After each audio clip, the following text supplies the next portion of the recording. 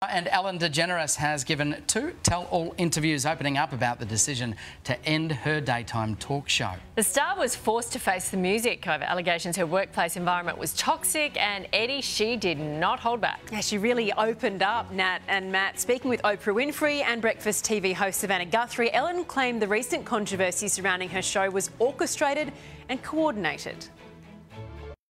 We're starting a relationship. And I've committed myself to this relationship. I'll be here every single day. It was on this stage 18 years ago when Ellen launched her talk show career. It's also where she revealed it was ending. This show has been the greatest experience of my life, and I owe it all to you.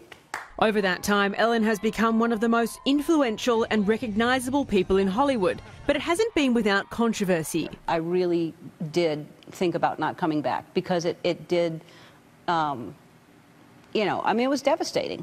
Over the past year, the talk show queen has been battered with accusations that her workplace was toxic. We have had a lot of conversations over the last few weeks about the show, our workplace, and what we want for the future. We have made the necessary changes, and today we are starting a new chapter. That new chapter became the final chapter, which she addressed in two interviews overnight, one that aired on Breakfast TV in the US. When something is coming back at me that I know is not true, I guess I could take one or two of those shots, but 4 months in a row took a toll on me. And the other on her own show with Oprah Winfrey. As a creative person, I really need to be challenged, and as much as I absolutely love this show, and I love everyone here, I love everything about it, there are just, things that it's why I've hosted the Oscars, it's why I went back to stand-up. There are just different things as a creative person that I feel like I need to do. Since those damning claims came to light, the Ellen DeGeneres show's ratings slipped by 1 million viewers. But she can't understand why the public seemed to turn on her. Did you feel like you were being cancelled? I mean, I really didn't understand it. I still don't understand it. It was too orchestrated. It was too coordinated. And, people get picked on, but for 4 months straight, it was really interesting because I'm a woman.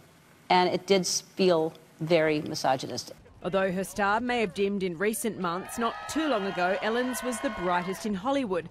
She's won over 60 TV awards, hosted the Oscars, Emmys and Grammys, and was awarded the highest civilian honour, the Presidential Medal of Freedom. Many, many talented and famous people have tried to do this job and not succeeded.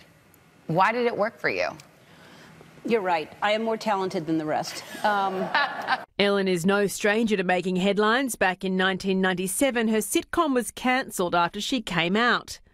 I'm gay. Was there a moment during this that you thought, it's happening again? Yeah.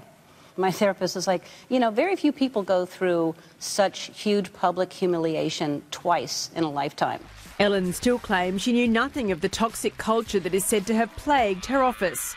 I mean, I had no idea, never saw anything that would even point to that. The Ellen Show will wrap up after 19 seasons next year. I miss my audience because I haven't had an audience all year long, and I'm lucky I get to see smiling faces looking at me from all over the world, and hi, they're all waving, and I love I get to see that, but it's not the same energy as having that exchange when they're here. So I am praying that next season I have an audience all season long that can celebrate with me and say goodbye. The two interesting takeaways there is that she is going to be on air for another year, and hopefully, we'll return the show to having those live audiences full of that energy, and also that she still doesn't seem to kind of acknowledge or realise the depth of the issues in her own office. Perhaps she was shielded from them a little bit, or shielded from the fallout. Yeah, two interesting interviews there with obviously, two people who are quite good mates with her. Savannah Guthrie put those questions to her. Oprah Winfrey, more her neighbour and her friend, perhaps didn't go down that road, but more to come on this for sure. Okay, thanks, Eddie. Well, from sugar-free soda to active wear with a twist, everyday Aussies are taking simple ideas and making millions. So could you be sitting on the next big thing? Sunrise consumer correspondent Sean White has more. Sean. Yeah, hope so. Good morning, guys. Simple ideas with a good business plan and family support seem to be the foundation for success.